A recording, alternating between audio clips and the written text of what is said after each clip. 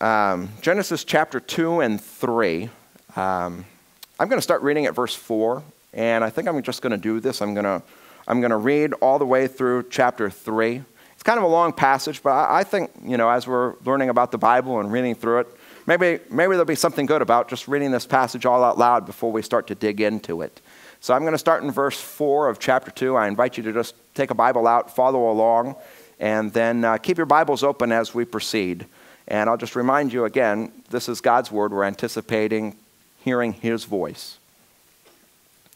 This is the account of the heavens and the earth when they were created. When the Lord God made the earth and the heavens, and no shrub of the field had yet appeared on the earth, and no plant of the field had yet sprung up, for the Lord God had not sent rain on the earth, and there was no man to work the ground, but streams came up from the earth and watered the whole surface of the ground. The Lord God formed the man from the dust of the ground and breathed into his nostrils the breath of life. And the man became a living being. Now the Lord God had planted a garden in the east in Eden, and there he put the man he had formed. And the Lord God made all kinds of trees grow out of the ground, trees that were pleasing to the eye and good for food. In the middle of the garden there was a tree of life, and the tree of the knowledge of good and evil.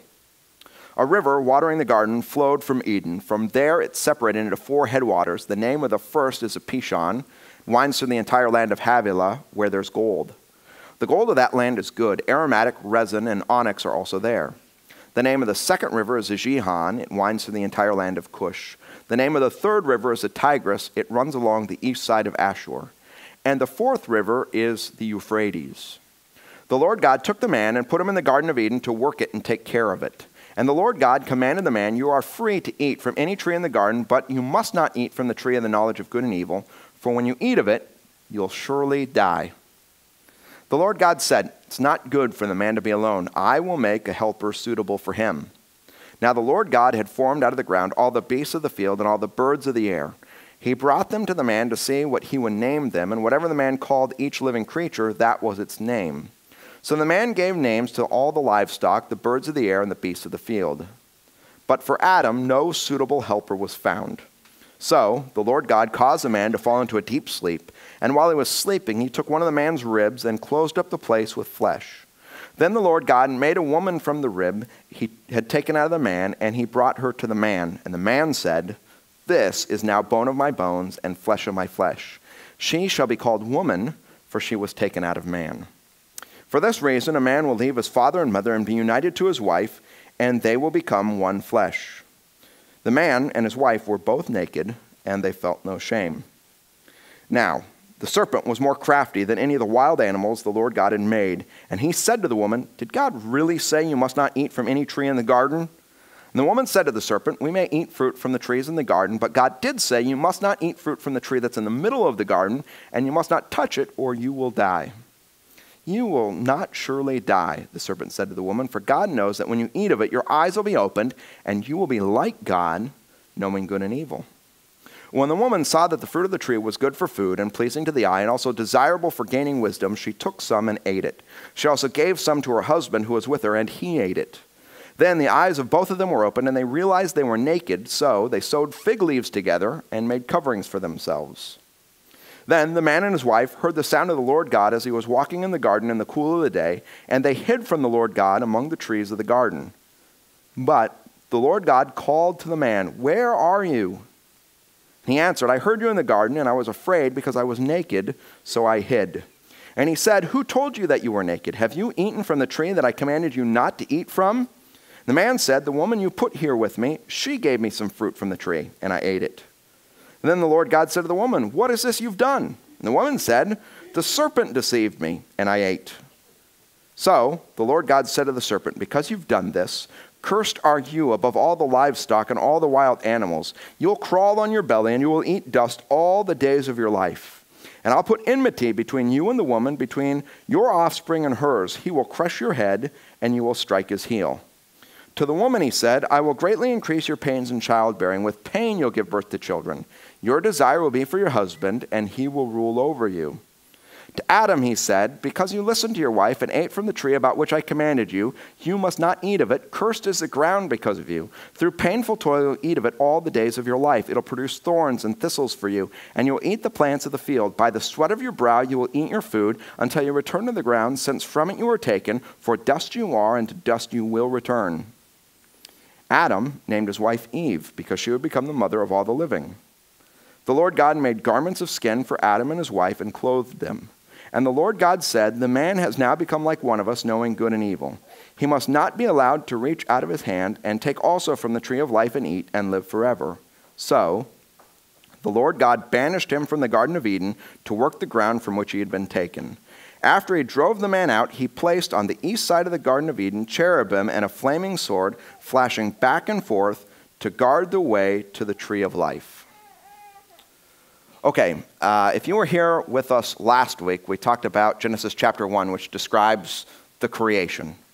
And one of the things we said about the creation is that this creation is just, it is so good, so majestic, so beautiful, and it puts on display the glory of who God is.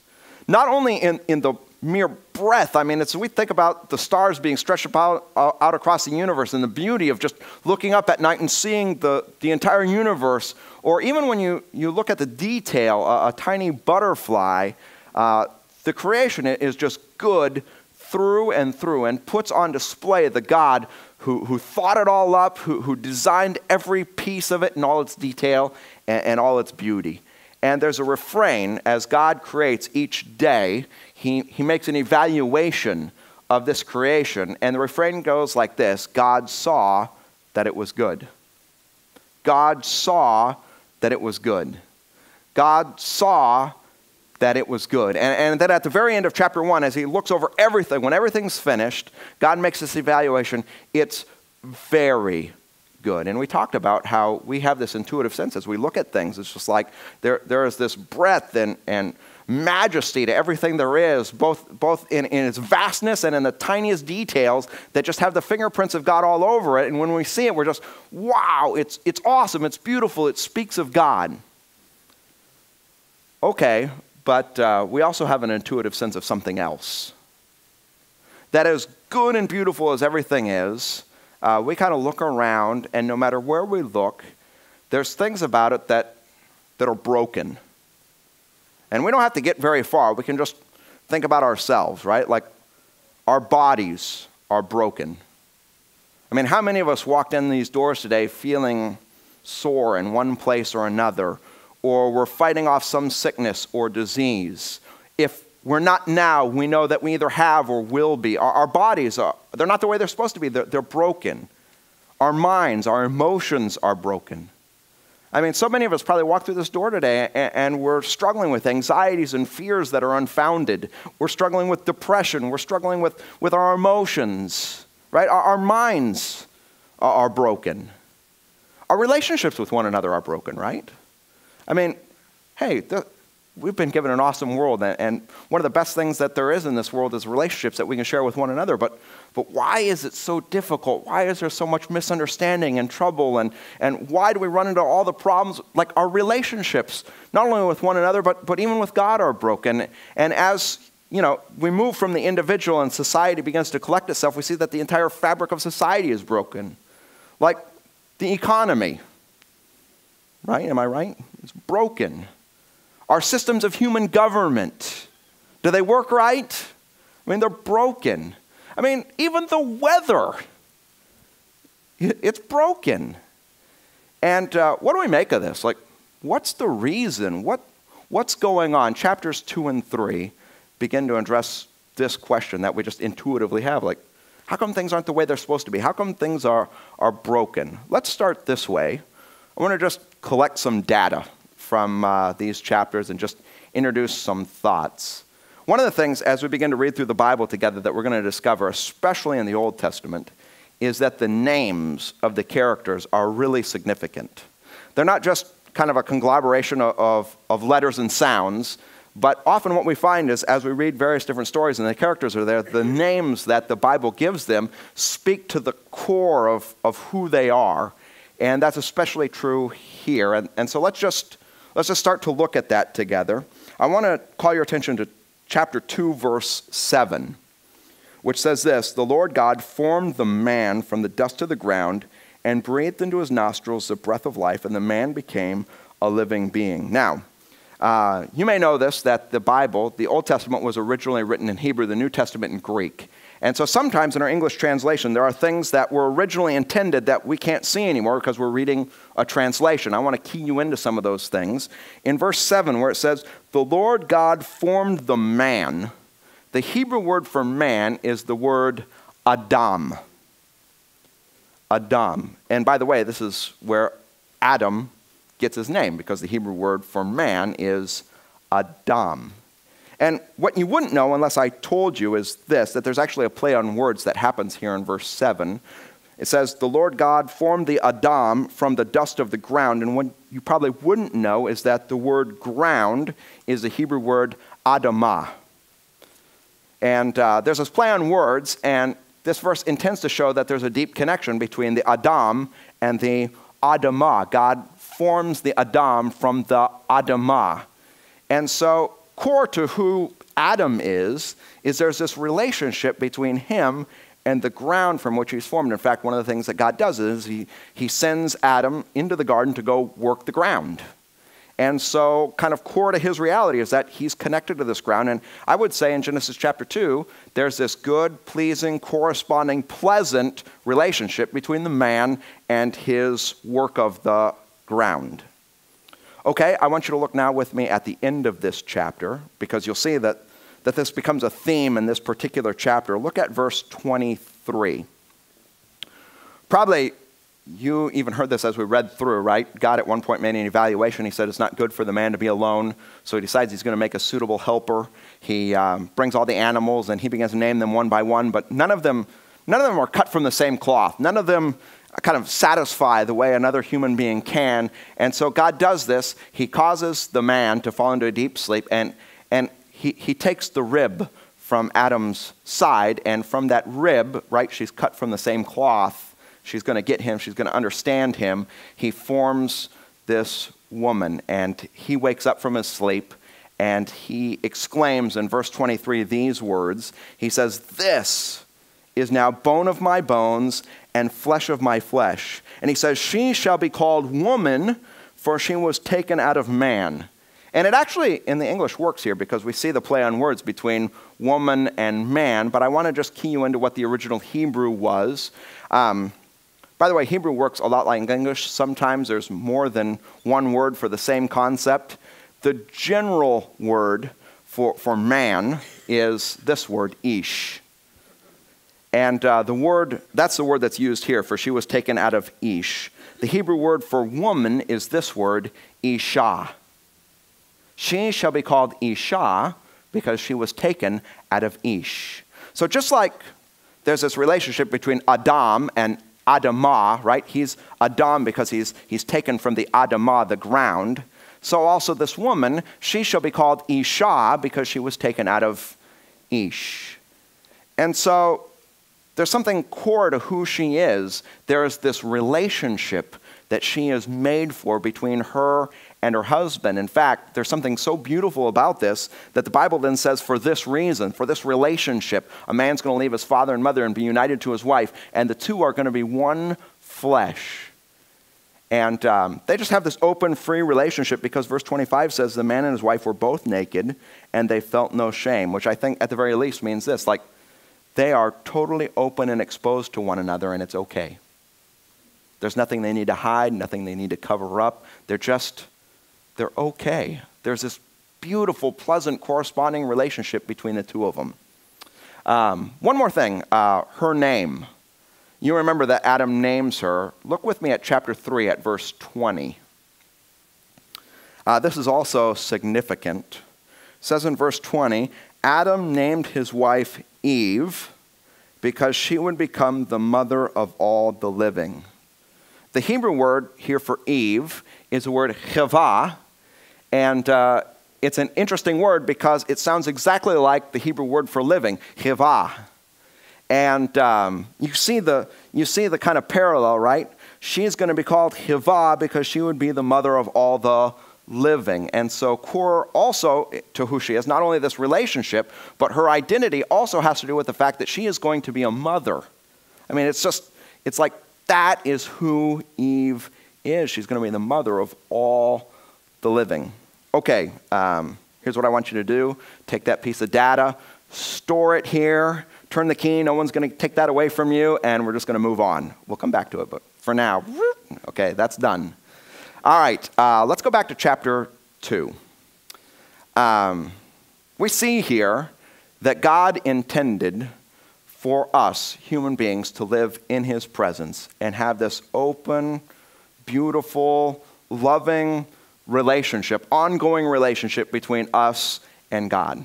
I mean, it was a paradise, right? God created this garden. It was a paradise. He walked in the garden with Adam and Eve, and his intention would be that there would be this loving relationship between God and Adam and Eve. And just speaking about love, I think we got to kind of talk about the very nature of love and what it was when God made us in his image that he gave to us that was so special. He gave us the ability to freely will to love him as well. I mean, love, by its very nature, requires that it be freely given, right? I mean, if I force someone to love me, I mean, that's not true love. True love only occurs when someone willingly chooses to love me back. And so one of the key things that happens in chapter 2 is it becomes clear that God has given the ability to these creatures which bear his image to choose whether they're going to respond by loving back or respond by saying, no, I'm not going to love you. They have the ability to choose whether to be obedient or whether to rebel. And there's just one simple test that God gives of this choice they have.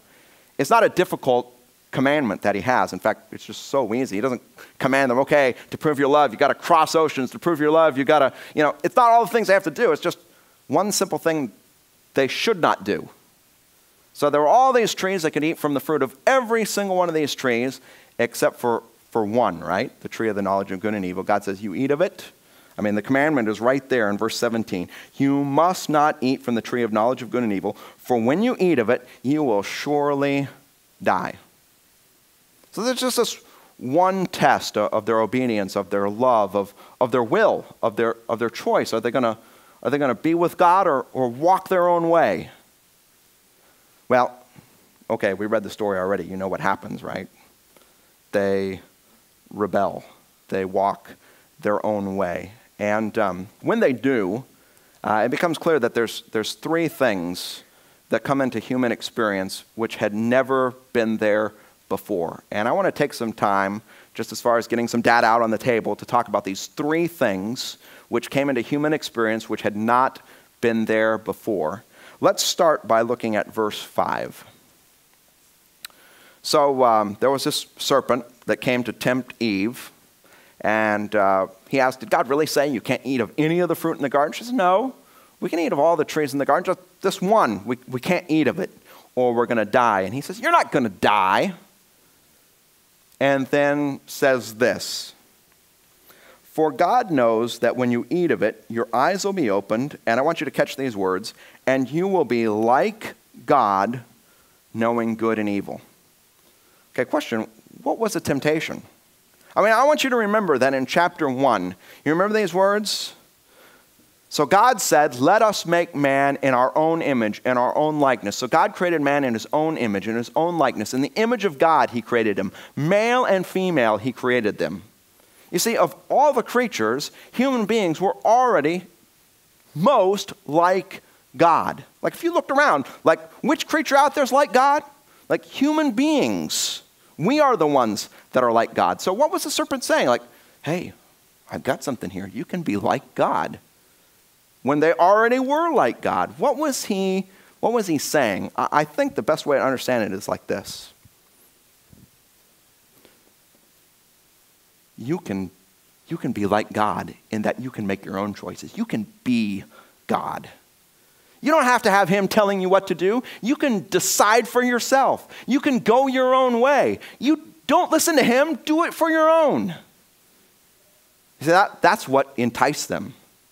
And I mean, theologians have said this every time they talk about the nature of sin. They say at the heart of it, there's something called, and I'll just put the word up here on the screen, pride. Okay, at the heart of every sin, there is this pride. This pride that says, you know what? I'm doing it my way. I'm in charge. I don't need God telling me what to do, what not to do. I'll do it my way. And when they succumbed to sin, for the very first time, it was never there before, there was in the human heart pride. Okay, there's a second thing that came into their experience, which was there for the very first time. I want you to look with me at verse 7. So Eve sees that the fruit is good for food, pleasing to the eye, desirable for gaining wisdom. She takes some, she eats it, she gives some to her husband who's with her. He eats it. And then verse 7 says this, "Then the eyes of both of them were opened, and they realized they were naked. So they sewed fig leaves together and made coverings for themselves." So apparently, as soon as they eat that fruit, one of their first realizations is, we're naked. Bible trivia, this is the second time the word naked appears in the Bible. Do you remember the first? We just talked about it. It's the end of chapter 2, verse 25. Right? There's this relationship that God gives them that's beautiful and pleasant and corresponding. And it says the man and his wife were both naked. And it says they felt no, you see the word there? Shame. They felt no shame. I don't know about you, but I always get a kick reading this verse. I wonder to myself, what would that have been like to your entire life be naked but not know it? And then all of a sudden, you look down and you're like, I mean, I think the Bible has some humor in it as well as it tells a story. Like, what was that like? But I think it intends to communicate this, that for the very first time, they experienced shame. This is what shame does.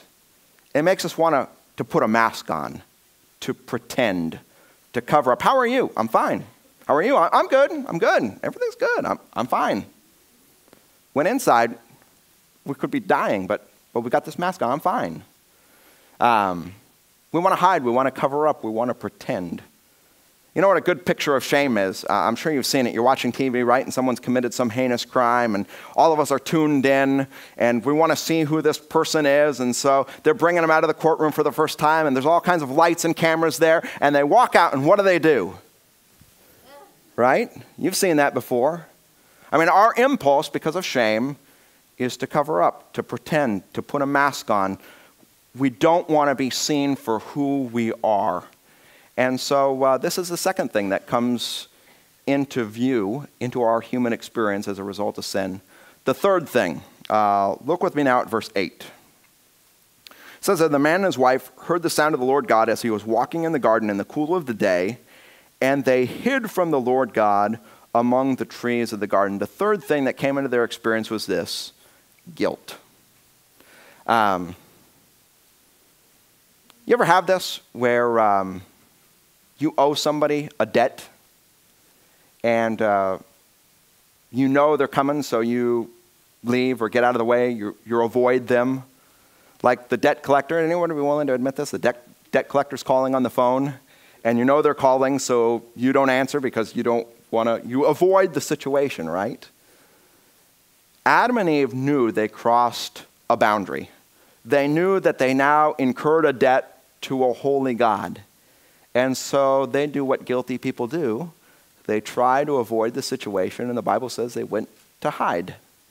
And I want to talk about the cumulative effect of pride, shame, and guilt. Here's what pride does. It makes us say to ourselves, I'm fine. I don't need God. I've got this, right? This is what shame does. It makes us pretend, cover up. Everything's okay. I'm not hurting. I'm okay. Well, no, nothing's wrong. I'm fine, right? We got a mask on. And you know what guilt does? It makes us want to avoid the whole thing. God? No. God? No. And the cumulative effect of these three, pride, shame, and guilt, is that we as human beings would be absolutely content to be away from God. If we just stay in our pride, our guilt, and our shame, I'm fine. Nothing's wrong. Oh, no, not that. I don't want to talk about God. We would be content to just stay away from God. Pride, guilt, and shame. And so we see the whole picture. I want you to look at the end of chapter 3. As we read through the Bible, we find out that God is a holy God. He's a righteous God. He can't just wrap his arms around our dirtiness, our guilt, and our shame. And so this is what we see as they fall into sin. God, because he is righteous and we can't be in his presence, it says here, so the Lord God banished him from the Garden of Eden to work the ground from which he'd been taken. After he drove the man out, he placed on the east side of the Garden of Eden cherubim and a flaming sword flashing back and forth to guard the way to the tree of life. I guess these cherubim are like supernatural bouncers, right? Anybody here ever been bounced out of somewhere? Come on, somebody. Somebody want to, all right, thank you for admitting. You know what it's like, get out. That's what happened to us. We can no longer be in God's presence. We are bounced out. And as we hit the curb, we stand up and we say, I don't need God. Nothing's wrong. I'm fine. God, I don't want to talk about that.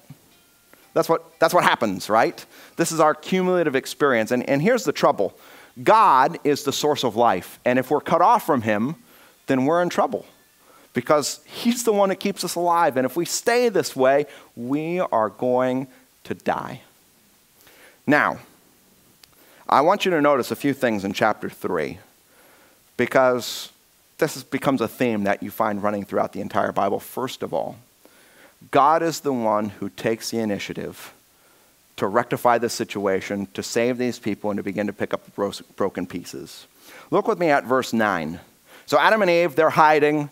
They're avoiding God. They're trying to get away.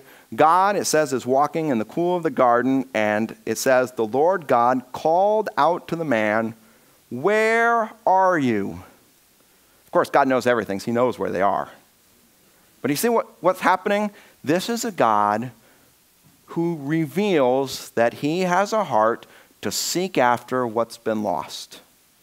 Where are you? Look with me at verse 15. So God, he's going to speak some words to this serpent who is the devil. And he curses the devil. And in verse 15 he says this, I am going to put enmity between you and the woman, between your offspring and hers. He will crush your head and you will strike his heel. This is the first announcement that there will come an offspring from this woman who at one point will defeat the powers of Satan and evil. This is the first announcement of this, the cross. That one of her offspring will crush the head of Satan and evil. And finally, I want you to look with me at verse 23. Verse 21. Verse 21 it says of chapter 3, the Lord God made garments of skin for Adam and his wife and clothed them. And of course, we notice here that God is going to take the initiative to cover shame. But it might be even more important to notice, of course, what these garments are made of. They are garments of skin, which means at some point there was a what? An animal. That's now what? You would hope, right? There is a dead animal. There has been a substitute to die in our place, which all points to here. In other words, God is going to take the initiative. This is what chapter 3 begins to say. God is going to take the initiative to pave the way through the cross so that we can reestablish a relationship with him. Does that make sense? God is the one who has a heart to seek what's lost. He is the one who promises to deal with Satan and evil. He is the one who is going to pave the way to the cross so that sin can finally be dealt with. Okay.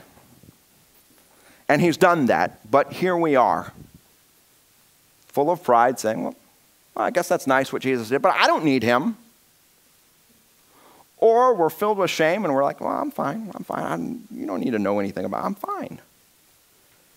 Or we just avoid the whole thing altogether. And there's probably many of us who, you're here today, But there were years that went by when you just didn't want to, church, God, what?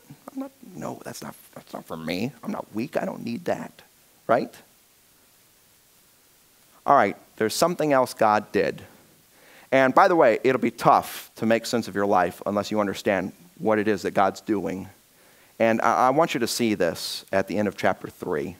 God does something. He speaks, and I guess I'll put it this way, he adds some what I'll call frustrations into our lives. These are purposeful frustrations, difficulties. They're called curses here, and he does it for a reason. I want you to first of all look at what it was he said to Adam. We'll start in verse 17. It says, to Adam, he said, because you listened to your wife and you ate from the tree about which I commanded you, you must not eat of it. I want you to catch these words. They're so important. He said, cursed is the ground because of you. Through painful toil, you'll eat of it all the days of your life. It'll produce thorns and thistles for you, and you'll eat of the plants of the field. By the sweat of your brow, you're going to eat your food until you return to the ground, since from it you were taken, for dust you are, and to dust you'll return. By the way, I call these frustrations that are enumerated here representative frustrations. They kind of represent the totality of all the difficulties, toils, frustrations, griefs that we experience in this life. Here's what happened. You remember Adam was taken from the ground, right? The Adamah. There was supposed to be this sweet, pleasant, corresponding relationship between the two. In the garden there was. But now God says, okay, here's what I'm going to do. Cursed is the ground because of you. It's going to produce thorns and thistles, and when you work it, you're going to sweat across your brow. It's going to be difficult now. It once was easy, but now it's going to be difficult, and you're going to work all your life until your life is done, and the ground's going to swallow you back up because you're dust, and you're going back there. So at one point, it was free, it was easy, it was open, it was pleasant, but now it's difficult, hard, painful. And guys, you know, right? Like, there's nothing easy about work. I mean, there are things we enjoy about it. It's still part of what God intended, but now it's full of difficulty. I mean, we just agonize, right? That's our experience. It started here. Okay, to the women. I want you to now look at verse 16 with me, what it was that God said to Eve, to the woman. To the woman he said, I will greatly increase your pains in childbearing. With pain you will give birth to children. Okay, you remember, what is her name? Eve, because she's going to be a what? Mother, which is core to her identity. At the core of her identity, there's now pain. It's not easy. I mean, I know I've been through 3. Just kidding. My wife is here. But that's the way it is right now, right? I mean, at the core of what it means to be a woman, now that it's not easy. It comes with trouble and difficulty. And you remember, right? She's called woman because she was taken out of man. There's this relationship between the man and the woman that's supposed to be good and pleasing and pleasant. The end of verse 16 says this, your desire will be for your husband, and he will rule over you. What does that mean? Your desire will be for your husband. I think the easiest way to kind of interpret that, you got to see where that particular Hebrew word for desire occurs next. It actually occurs next in chapter 4, which is the story of Cain and Abel. You know that story, Cain and Abel? Cain and Abel are both offering sacrifices to God. One of their sacrifices is accepted, Abel's. One is not, Cain's.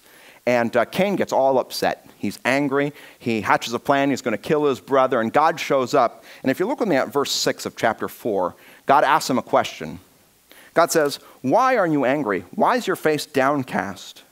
If you do what's right, will you not be accepted? But if you do not do what's right, sin is crouching at your door. Now catch these words. It desires, that's that same word, to have you, but you must master it. What does that mean? Sin desires to have you, but you must master it. I think what it means is this. Sin wants to master you, but Cain, you need to rule over it. Now look back with me at chapter 3, verse 16. God says to Eve, your desire will be for your husband, and he will rule over you. I think the best way to understand it is this. You are going to try to rule over your husband, and he is going to try to rule over you. which at least for me explains a lot about marriage. I mean, is there anyone else who's been in these fights about, well, that's not the way we did it when I was kids? I mean, right, there's this struggle that goes on. At the beginning, it wasn't supposed to be like that. It was good, it was pleasant, it was easy, there was no trouble in it. But now look, it's not easy. There's frustration, there's difficulty, it's hard. And I think, by the way, these frustrations are representative. All the troubles we face in this life are kind of put in this category. God was not content to just kind of let us be how it was, so he added frustrations. And so I want you to see this. God, if you will, he paved a road to us through the cross of Jesus so that our sins could be forgiven, so that he could reestablish a relationship with us. He did that. He took the initiative. He went to seek the lost. But here we are over here, and although God's done that, we're like, I don't need God. I'm fine. There's no problem. I got this mask on. I'm like, everything's cool. I'm fine. And we've got this guilt thing where we'd like to just avoid the whole topic altogether. But God does something. He's not content to let us just wither away on our own apart from God. And so, although we profess to be fine and we've got this, you know what God does? He overwhelms us. And he introduces circumstances into our life that literally bring us to our knees. And when we're on our knees, we call out and say, God, help. Only to see that he has helped, and he sent his son Jesus to reestablish that relationship and pick up the broken pieces of our life and begin to put it back together. You see that? God, he wants us to be overwhelmed so that we'll get down on our knees and say, help.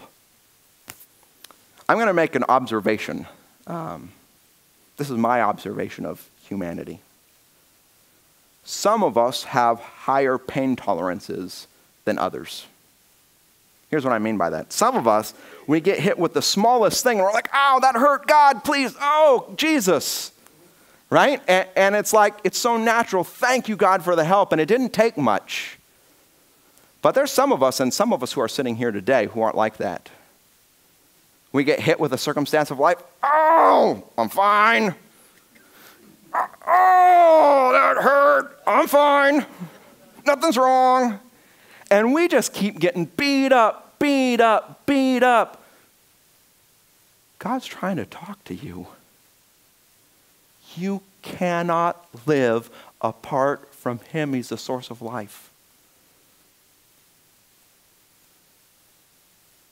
And so life here is not easy. Why? Because God wants us to see that we cannot make it in this life without him. And at some point, he works through the circumstances of our life so that we turn, we open our eyes up, and we see this way that's paved through Jesus and the help that's there. That there's a God who takes the initiative to seek after what's lost. There's a God who takes the initiative to pick up the broken pieces of our life and begin to put them back together. And that is the God we serve. This is the story that we're about to read together of this loving God. And I'd like to just say this. If you're a person and you're being beat up by life,